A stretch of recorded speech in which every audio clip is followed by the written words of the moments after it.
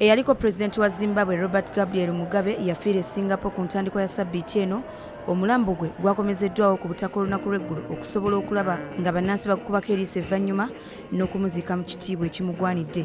Kyokka Abenju ye omuli ab'eŋŋanda ze omukyala n'abaana baganye okukanya n'enteekateeka za gavumenti ez'okumuziika mu kifo we baziika abazira b'eggwanga nga bagamba nti basazeewo nga famire omuntu waabwe aziikibwe ku biggya bya bajjajjaabe ku kyalo Kutama. Okusinziira ku pulezidenti Emerson Mnangagwa, Mugabe muzira wa ggwanga era ng'alina okuziikibwa mu limbo y'eggwanga ewaziikibwa abazira mu kibuga Harare. Wabula omwana wa muganda we Leo Mugabe ategeezezza nga bwe bakisazeewo omuntu waabwe atwalibwe ku kyalo gy'azaalwa ku Sande ekiro n'oluvannyuma aziikibwe ku biggya bya bajjajjaabe ku lunaku lw'ebbalaza oba olwokubiri.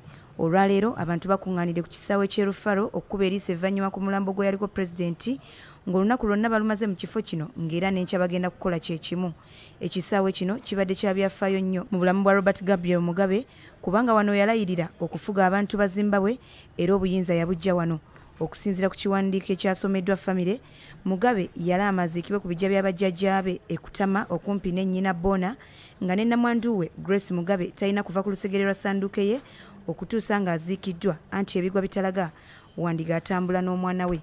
Robert Gabriel Mugabe ye mukulembeze wa Zimbabwe yasookera ddala okuviira ddala mu mwaka gwa 1980 okutuusa lwe yalwizibwa amagye okuta obukulembeze bw'eggwanga mu 2017 era nga we yafiiridde ng'aweza egy'obukulu 95. Wabula eky'okumugoba ku bukulembeze kyamunyiiza nnyo nga kyamuwaliza n'okwegaana ekibiina kye Kizanu PF nga kyekyamwawukanya n'abakulembeze abamusikira. Tugenda kuwummula